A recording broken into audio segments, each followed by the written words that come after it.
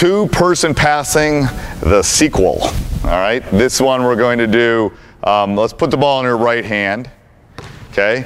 And we will pound with your right and then chest pass first. So pound, chest pass, pound, chest pass. Now it's not a chest pass, it's just going to the chest. It's a one-handed pass, but good, keep your head up. Now let's switch, go left hand, chest pass. Okay, let's go back to right hand bounce pass. Left hand bounce pass.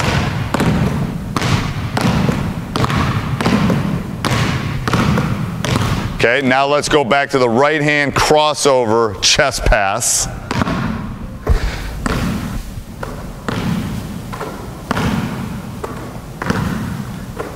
Okay, go the other direction.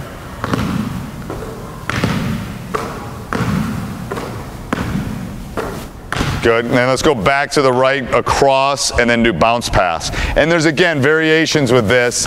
You can do between the legs, you can do behind the back. I'm just showing you a few of them, but you know, how often are you this close and making a chest pass or a bounce pass? Not that often, but again, it's about feel. So two-person passing.